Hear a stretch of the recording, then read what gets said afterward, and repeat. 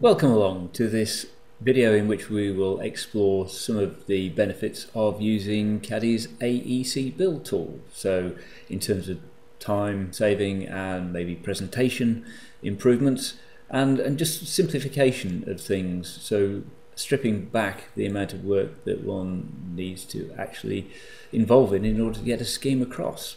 Here we've got a drawing. It's just a little simple piece just to demonstrate some of the tools here, and within it we've got some possible setups for the information that might be needed at certain times. So a low detail version of the drawing, for instance, where we might want to just put this over to the client and we can put in our symbols, blocks, things like furniture and kitchens and sanitary ware and so on, and label the rooms up. We're focusing very much on the 2D content here. So many times I get asked by people whether it's possible to do something quickly just in 2D. They say, I'm not interested in drawing in 3 dimensions, not interested in modelling, and I mean they may already even be using a 2D system and then a sketch modelling system, for instance, and think, well, I'm doing things there okay.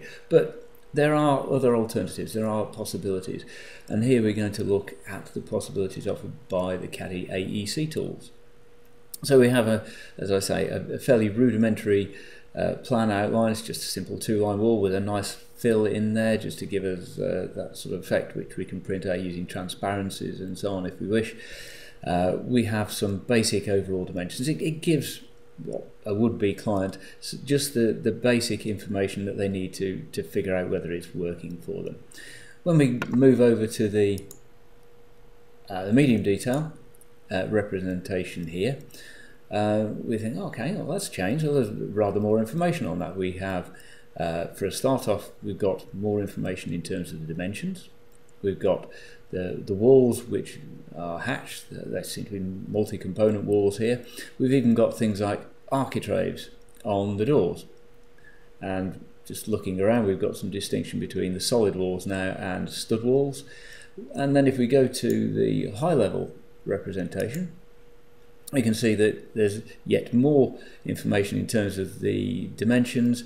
We can even have the insulation in there, and if we just tease our drawing down, we'll see that that information is there, including the closers and the wraparound closers for the plaster, the reveals with the windows and so on. And all of that is just done automatically. And here, looking at the dimensions, we'll see there's a situation where we're not only displaying the width of the door, but we're also displaying the height, if that's what we wish to do.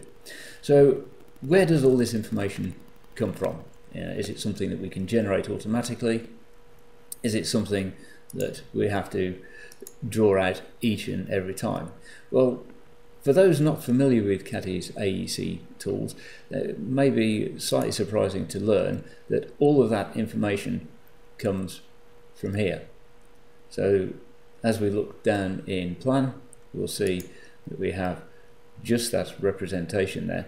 And in fact, if I just take a simple polyline here, and let's just draw through there, we'll just draw through the door and then go back to our sheet, what we'll see is that is on every single viewport. So what we're dealing with here is something that is completely live, so we can modify it, we can alter it, we can move things around and so on, and it will just change them. In fact, going back to our drawing here, if we were to pick our window and just move it along, there you go, just take that, look back at our drawings now, we'll see that that has automatically taken account of that. So how do we achieve that? Well, what we have with the AEC tools are objects.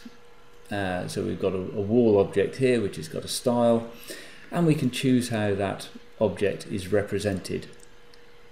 And at the moment we're looking at it in a low detail representation, whereas if we choose to, we could look at it in other representations, so say a medium detail. And we'll remember from looking at our sheet that we then have more information in terms of the makeup of the wall, the architraves, further information on the dimensions and so on.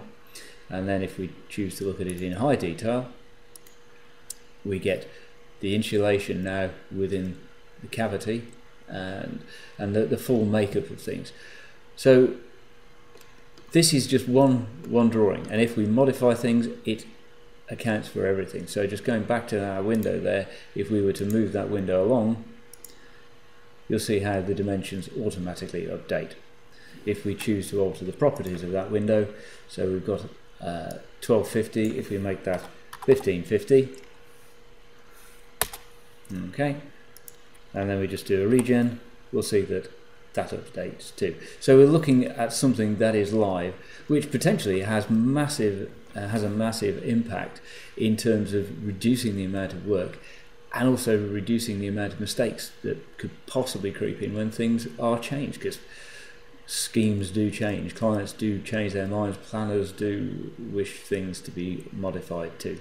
So how do we go about producing a drawing such as this? Well, let's just move along to some free space, and we'll see that we have our build tools here. So we have our build tools. I'm just going to turn the grid to make it such that it's visible. We've got dots at the moment. I'm just going to change our view to a 3D wireframe view just so that we can see it. We can configure the grid. So if we configure our grid,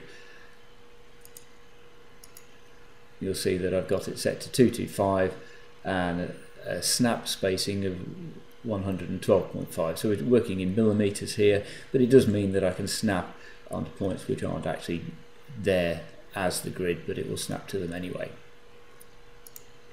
So we'll go to our wall drawing tools, and we'll see that we have various walls in there. We've got the standard one, which is for people who've already seen the system may well be familiar with, and we have ones here. I'm going to choose this particular wall style.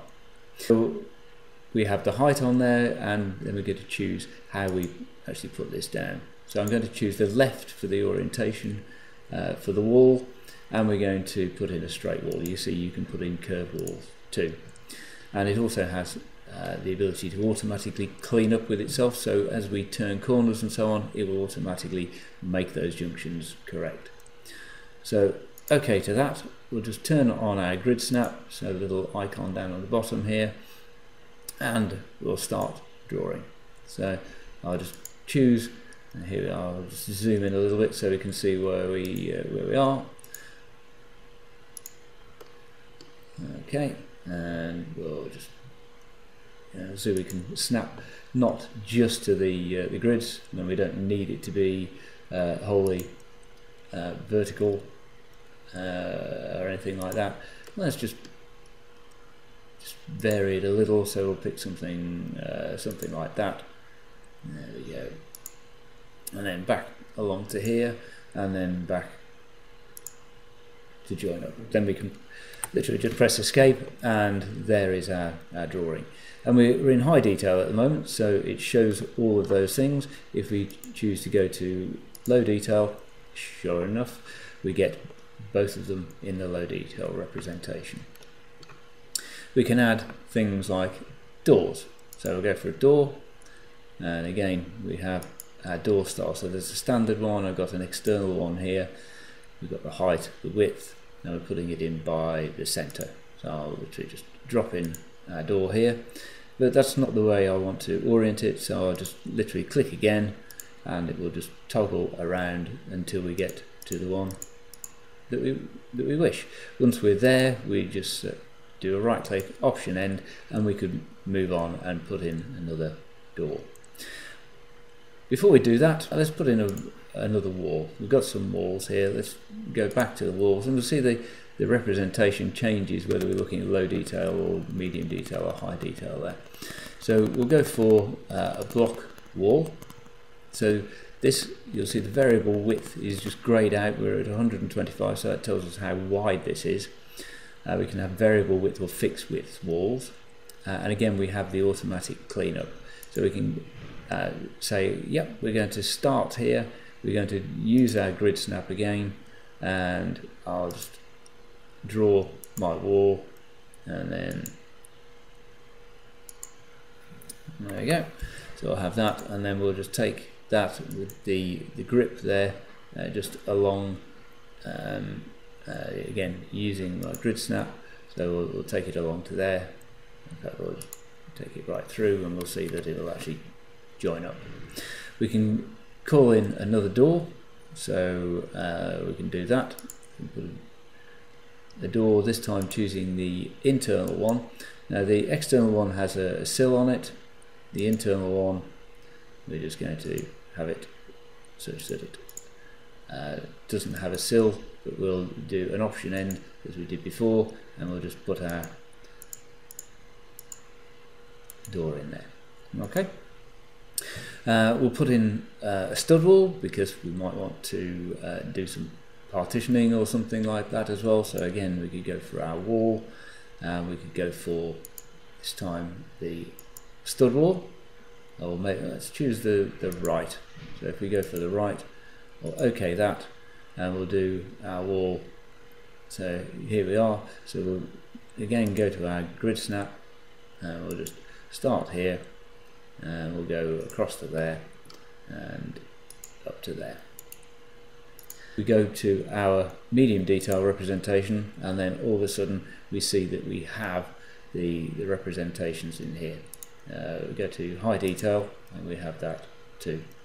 And if we want to change the way these work, well, we can literally just move things across, and we can just pick them and just tweak them as we see fit. So it's very quick, very easy. And when you have things like doors to put in as well, just go for the door. Again, choosing the internal door. I'll just pick here, so in the middle of the studs. Okay, and we'll see that we have that, and it's actually introduced itself there. We can make these larger or smaller. We can move them across. So it just gives us the capacity to change whatever we wish to do. And again, high detail, low detail, and so on, they're all there, whichever's the most appropriate for you at the time. Put in our windows. So we'll go for our windows here, and we literally just drop them in. Okay, so we'll just drop them in here, and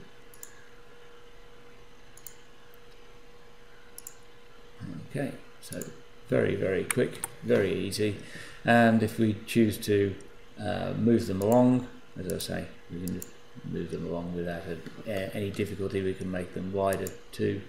It's literally just a case of hitting the grips.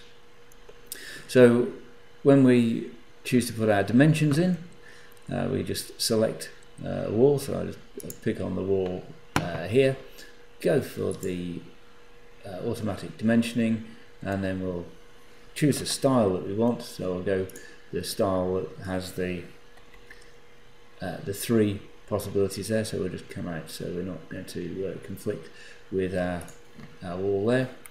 And then we can just add in from our dimension from the context menu. So this is the tools that are appropriate to our dimensioning here. So we'll add in this wall, and in fact that wall too. So we'll pick this wall, and we'll add in the dimensions. So again, selecting the style that we want to use, and just put in our dimension. I'll choose our wall, add in the dimension. So very quick, very easy, not having to go back and remeasure things, and we can put them wherever we want. And here, so we'll pick our wall across the top, and again selecting the style that we wish, and I just drop those in, pick on our dimension, add in the walls that we're interested in. And of course, when we go for the other representations, so we go for medium detail, what we'll find is that we have our drawing there with all of the additional dimensions and so on. So how do we get that onto our sheet? Well, if we have our sheet here, so this is the this is our sheet with our existing drawings. So if we just copy that sheet, just right click there, go to copy sheet. We won't take the viewports with us, so we just got that. We can go then to our model, so we'll say, okay, let's just have create our viewport. Okay, so we'll do a rectangular viewport, and if we do something like that, now we're going to put it on our sheet 1.1. We choose our viewport scale, and you notice the annotation scale is there that we can modify. So we'll just bring that in. There we are. And then if we copy that, okay, so we've got our 3 viewports. They're slightly bigger than the sheet. We could change the sheet size here, so we just right click and say, okay, let's just change the sheet up to an A1.